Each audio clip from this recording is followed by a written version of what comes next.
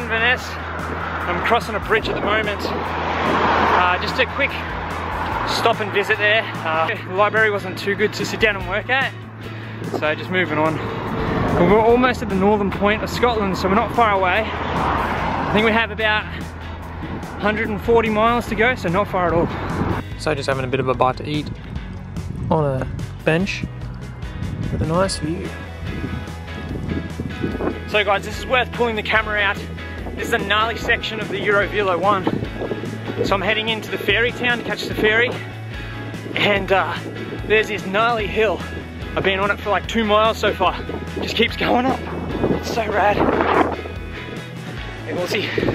Oh yeah, it's such a gnarly hill. Just to think, just a moment ago, I was down there, sea level. Now we're cruising up this. It's still going. Doesn't have any sign of stopping so far.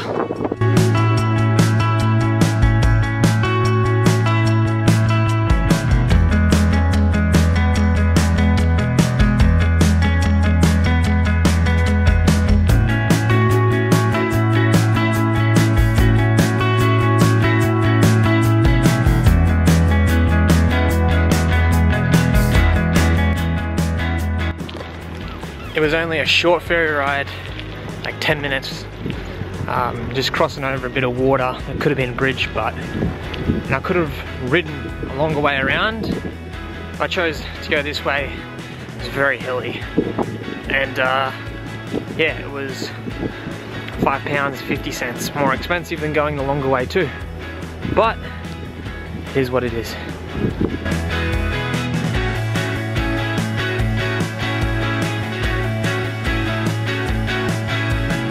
So it's a similar scenario to last night, guys, for camp again.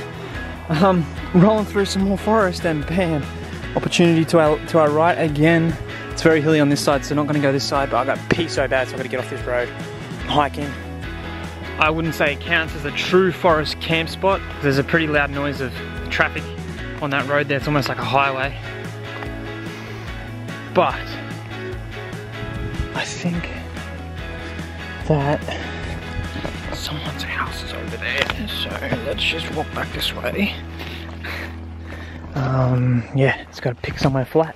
It's not very flat.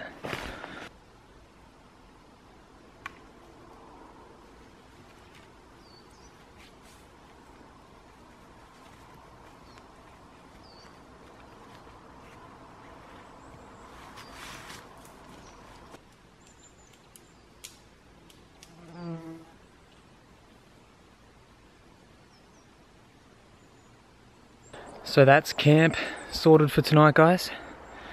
Yeah, it's not very flat anywhere really around here at all. This is probably the flattest. Hopefully the road noise isn't too loud, like these cars passing right by here.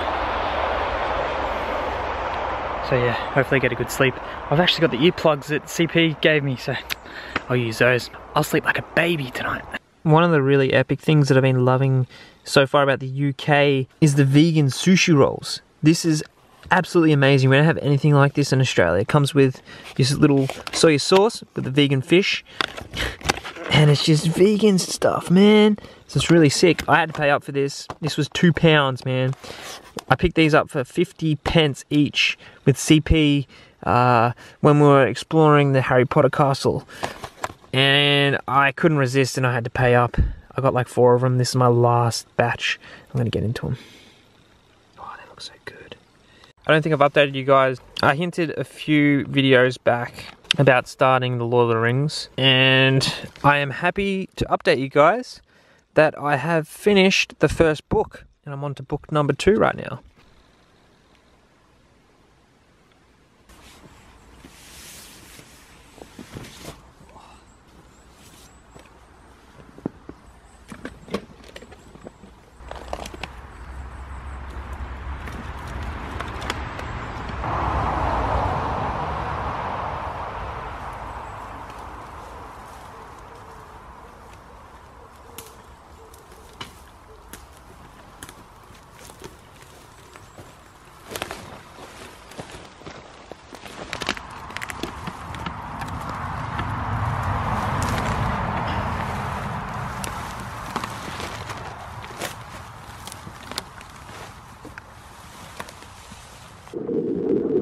Good morning guys, we're approaching Boner Bridge. Don't ask me why they called it that. Back on the road again today. Slept a lot last night just to rest up. Just loving the simplicity of bicycle touring. So simple. Get on your bike and ride, eat, camp, and then repeat. Very simple stuff. Oh, and also a lot of time to think. Really surprised with this spa, guys. It had a vegan Moroccan pie and something else that was vegan, some kind of roll. I don't know, I can't remember. But yeah, I'm amazed. Oh, I'm loving the look of this pie. It's got like chickpeas and veggies in it. I thought it was gonna be like another fake sort of meat thing, but this looks good as. Oh, that was so good. I'm gonna have to go get another one, I think. So I did end up getting that other Moroccan pie, but I'm kind of regretful right now riding away because there was one left there. There was actually two. I got the second last one. I'm thinking maybe I should have got two of them instead. They were that good.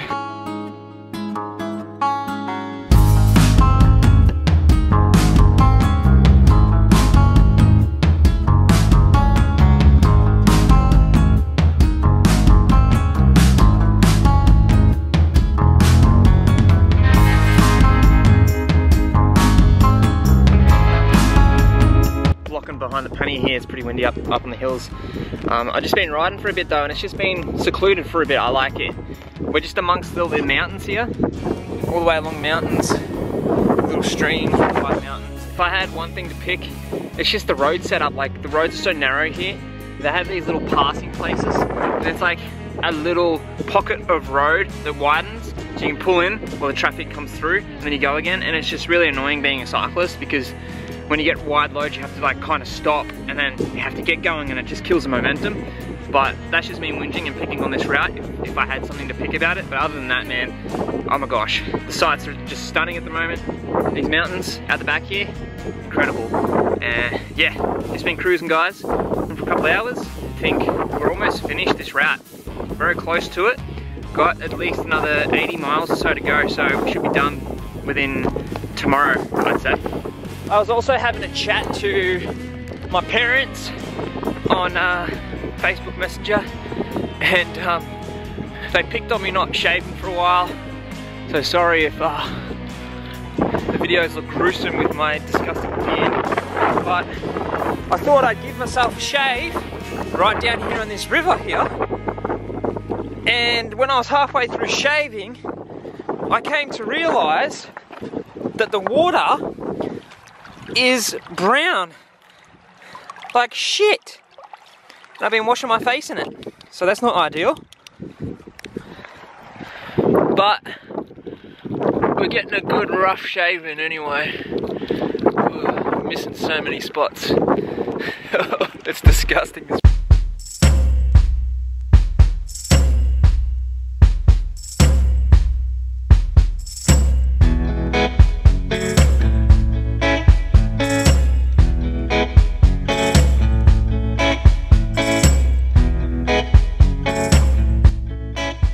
So guys, this has proven quite the popular route. I've seen 3 tourists so far heading in the other direction, and that's just on this northern part of the Eurovelo 1.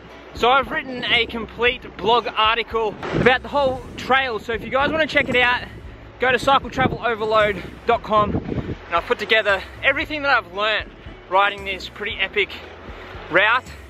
And yeah, there's more information on there if you want to check it out. But this is probably my favourite part of it so far, and it's near the end if you go from south to north.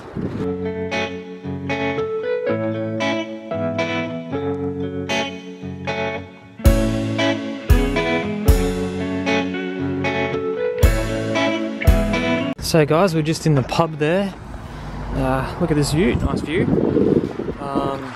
Just rejuvenating with some peppermint tea. But I've just been riding a bit further to Thorso, and I think we might even get there by tonight. I think maybe not because I had tea there and wasted a bit of time, but keep riding for a little bit longer. So just stopped here on a bench, just having some snacks. This is the first time on this trip that I've been caught off guard with not enough food. This is all I have, so I'm going to down all of this and then try and get to Thorso by tonight, so I can get to the Tesco before they close, hopefully. But this is the first time being caught off guard. This whole trip, it's just been easy, you know. You just find grocery store every single day. It's all tight niched and easy to find. We're riding to Thorzo, got about 4 miles to go. Slowly getting there with this headwind, but we'll be there shortly. So I made it to Thorzo. I'm here at the soccer fields. I think I'm just going to camp out the back of the soccer fields here. I'm going to have some dinner here, just sitting down on the seats here. Yeah, we made it. That pretty much concludes the UK tour, guys. That's pretty much all the riding I'll be doing. So yeah guys, thank you for following along on this adventure. You'd probably think it's the same shot on the same day, but it's actually the next day nearing the night again, the same time that I was filming the last clip. But yeah, if you want any more information about the Eurovelo, I'm writing a blog post. It should be up by the time of this video posted. So check that out. All the links will be down below for that. Thanks for following along so far on this adventure. It's been a blast and I hope you guys enjoyed it. If you did, give us a thumbs up, comment down below, and make sure you're subscribed so you can stay tuned for more adventures in future. So I'm at the Thurzo train station. This is where the line ends. And I'm catching the 8:34 train. Hey guys, so I have a bit of updating to do. I wasn't planning to continue really riding on for the rest of this trip, but I did. But let me update you guys what I've done and where I've been so far. So I got to the very northern point of, not the very northern, but near the north, Thorzo, and I stayed there for a day. The library Wi-Fi wasn't that good, so I kind of decided to move on. And I caught a train from Thorzo and I got all the way to Perth. But when I was on the train, I was looking out the window and I was just looking at all the beautiful scenery. And plus, like, being cooped up in the train, it kind of sent me in a bad loop of mind for the day, and I had a headache and everything, and I don't know, I just wasn't feeling that great. So I decided, okay, I was going all the way to Glasgow by the train. So I thought, stuff it, I'll just get off at Perth and I'll just ride the beautiful scenery that I've just basically been through on the train, which is where I am right now. I was on the 77 route and now I'm on the 7 route. And now I'm riding a long way to Glasgow pretty much. And then I'll be riding from Glasgow to catch the ferry to then get over to Belfast, and then Belfast to Dublin, finishing in Dublin. And I also must say, like, since solo touring, since CP left, I've kind of been in a, not the best state of mind, I guess, because I've kind of been just like, feeling a little average, just doing the solo tour and being by myself, I guess. I just guess I wasn't set up for it properly. And also, the reason why I decided I didn't really want to film the rest of my 10 days that I have left of cycling until I fly back home to Australia out of Dublin was because I don't have a helmet on. And I was afraid that I get heaps of crap for it in the comments, which I probably will now because this will be going on YouTube. So, having that said, I'm sorry I'm not wearing a helmet, but I can't do nothing about it. I got off the train in Perth, my bike must have fell over. I didn't notice that my helmet wasn't on my bike. Got the bike off the train, and then as the train left, I realized, oh damn, my helmet, it's on the train. I left my helmet on the train, and I rocked up to Perth near the end of the day, so everything was closed. I couldn't buy a new helmet, and there's no thrift stores around where I am right now. So I'm just gonna have to, I don't know, I have to actually ride some miles every day so I can make it to Dublin in time to catch the flight. So, having that said, I'll try my very best to find a helmet so then I can wear and be as safe as possible. But having that said, as I left Perth this morning, I caught a charity group ride, group bunch cyclists, and I decided, you know what, I'm just gonna jump on the back and just see if I can stay with them. So what I did was, I jumped on the back, and there was this older rider. He was on the back, and I just said, sorry if you don't mind mate, but I'm jumping on the back and I'm just gonna see if I can hold it. And I did, held on, and yeah, they were just, they had a fuel up stop just back there at that town that I was in, and I got some stuff from the shop. But yeah, this is me just having a wild tangent about everything that I've done, but I pretty much got a free lift into that town back there because I just stayed on the back and held in there and stayed on the bunch. But he was saying, because I was talking to him about me not wearing a helmet, he was saying that it's not a necessity and it's not actually required here, by law at least, to not wear a helmet, because it's essentially not really, and then he essentially just told me about how it's not really a thing of safety. Like, you're probably better off wearing a helmet in a car than you would be on a bicycle, he was saying. That was his argument. He had points behind it, which I'm not going to go into because it'd just take up too much footage. And my arm is getting so sore holding this camera up right now. But, yeah. And then I also met another guy who was on the charity ride. He was also a tourer. And he was telling me that he doesn't even wear a helmet when he tours. So that just goes to show that, yeah, and before I met these guys, I had like this sour idea in my head, negative connotation that when wearing a helmet, people are just gonna like, hey, get a helmet on, you bloody idiot. At least that's what happens in Australia, because by law you're supposed to have one. And I just assumed here they're supposed to have a helmet too, but obviously it's not required. So I'm kind of just gonna really just keep riding without a helmet all the way to Dublin if I really have to, if I can't find a helmet. But I'm pretty sure we'll find one in Glasgow. But yeah, guys, just riding the 7 route to Glasgow. It's a bit of a longer route. But I also did meet another guy who does tours, and he said he was in Australia touring and all that stuff. So it's kind of put me in a positive state of mind for, I would say, hopefully the rest of this trip. So yeah, it's always great to meet like-minded people and just get that refresh set and just have a chat. It's always great.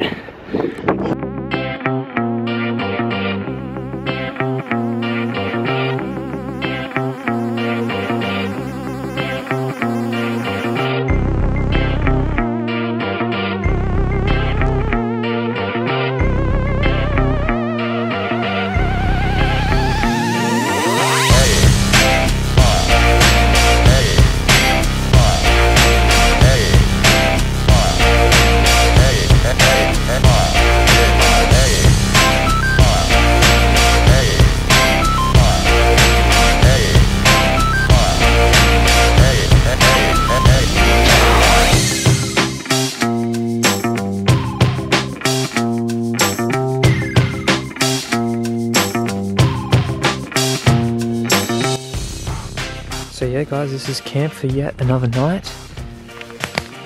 Set up the tent. Like the entrance for the, I guess this is like a park, like a national park, is right there. Yeah, and I set up here, the road is just right here as well, so right next to the 7 route. And I think there's like hiking trails that go up and along here and stuff. But yeah, I'm set up and I'm ready. I've done some reading already tonight. And I'm just gonna have some dinner and hit the hay. So guys, I didn't really film any of it, but my rear brake cable snapped. And it happened during the worst moment. I met up with some more road cyclists and I was chatting to them. And we were on a downhill and it just went twang, snapped. And like I had to put my foot on the ground and just like come to a halt before running up one of their bums. But yeah, guys, that was crazy. I'm on a busy road, as you can see. But yeah, we got that fixed and now we're back on the road again. So guys, just been already through Glasgow. Sort of just passed through it. Cities, I guess they're just a dime a dozen. Didn't really record much in there, but yeah, got into Glasgow and now we're heading back out, following a different route this time, which then should lead us to a ferry that I have to catch to get over to Belfast, and then from there we're making our way into Dublin, and that'll be where the journey ends. But now I'm just following this route out of the city, and yeah, let's see where it goes. So just been cruising for a bit today, just been riding. I think we're about like 40 to 45 miles from Glasgow, following the Route 7. It's getting me down to Cairn where I'm getting the ferry. But I came across this stunning setting on the beach. I haven't done a beach camp since me and CP did one a while back there. I think I'm gonna beach camp tonight. It's very popular today because it's pretty hot, so everybody's out and about enjoying the beach. There's people even in the water, so I don't know, I haven't got a towel, so I probably won't, and then I'll be all salty and everything. But anyway guys, like, the view, it's stunning, you gotta check it out. It's just absolutely beautiful, and the sun is setting over there, so it's gonna be some beautiful scenery tonight. Yeah, the tide will probably come into about here somewhere, so I'm set, I'm right at the back. This will be the ideal spot once it quiets down a bit, I think.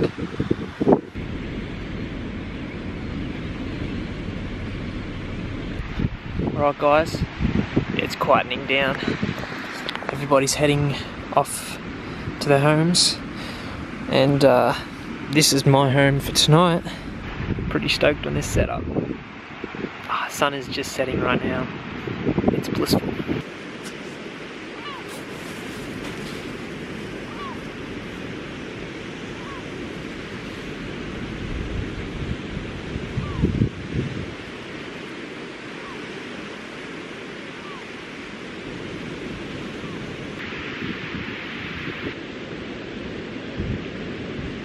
Those guys on camera. There's horses.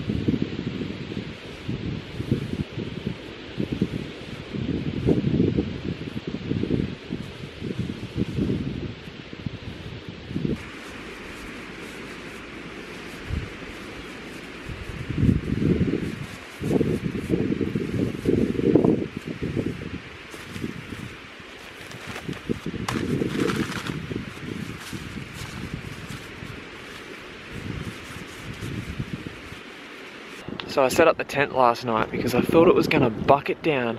Just looking at the sky, it was so dark over the ocean. I just thought it was coming for me and it was getting windy and stuff, but I don't think it rained at all. It's better to be safe than saturated.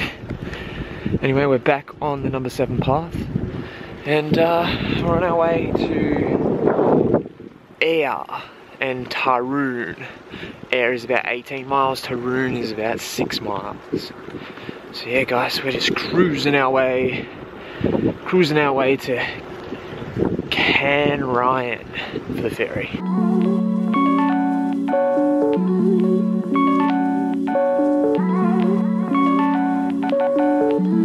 So I made it to the ferry terminal. Ferry terminal is actually up the road a little bit. Right there, the ferry's gone already. Just been chilling here on this bench. The sun's gonna set eventually. And I am thinking of pitching up right in that back corner of grass right there for the night, because I'm not getting on the ferry until 7:30 in the morning tomorrow. So I'm just gonna camp here, and then we'll jet off early in the morning.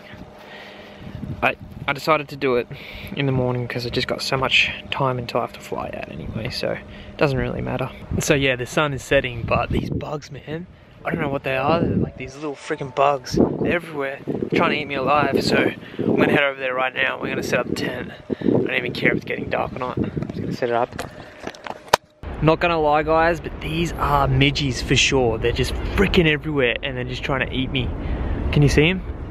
They're just everywhere. Look at them all. Look at them all. Oh,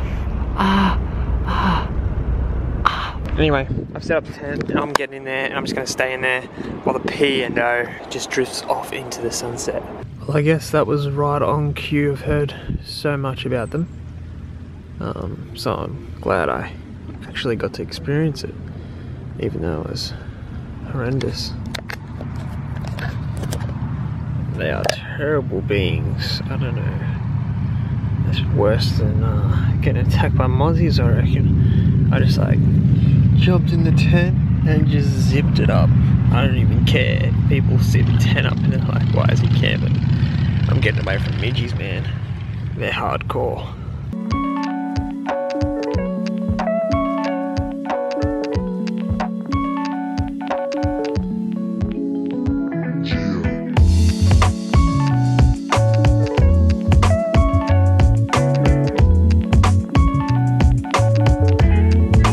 We made it to the Stena Line ferry terminal. Gonna check in, and we're making our way onto the ferry in the next half an hour or so. And yeah, we'll be heading for Belfast.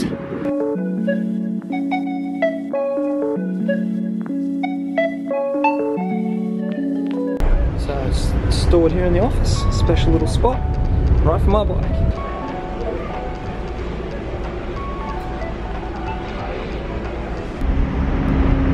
So guys, we're in Belfast, just getting off the ferry right now.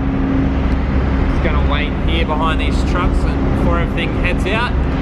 It's super loud out in here, but yeah, we're in Belfast, gonna get off the ferry, gonna do some gift shopping I think at thrift stores and stuff. That's pretty much what's planned for the rest of the day, so not much like scenic cycling or anything like that.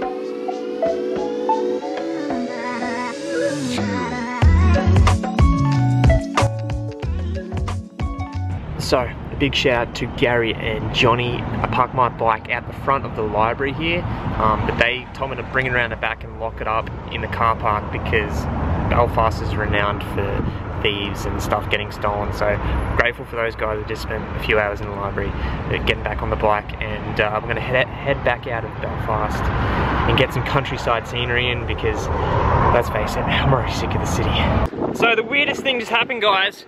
I was cruising down a hill and this dude in Mercedes, Martin's cabs, pulled over and he like told me to slow down as I was going down the downhill. He gave me a card if I ever get stuck to give him a call. It's the most randomest thing ever. I think he's just trying to get business. So guys, it is getting late. I'm on a park bench with my laptop and some pretty spooky street lights. But I was down the road like 0.8 of a mile that way. There was a rest stop area and I was thinking that would be a good place to camp. It's very sloped and I was just like willing to just chuck my tent up and camp there for tonight, but instead I decided to move a little further down the road and I found it's like an open field area, and then the beach is just over here. A bit out the back here is like tennis court and stuff, so I'm going to explore around there, look how groovy those lights are, and investigate and see if it is a reasonable place to set up the tent and settle down for tonight. So guys, I'm not sure how well this is showing on the camera. Okay, so we made it over to a playground and the beach is right behind me here. So darkness that you can hear, and I'm pretty close to it, so it might be too loud. I'm just going to set up the tent on this side of the fence in between these hedges. It's like a path. I'm just going to set it up on the path.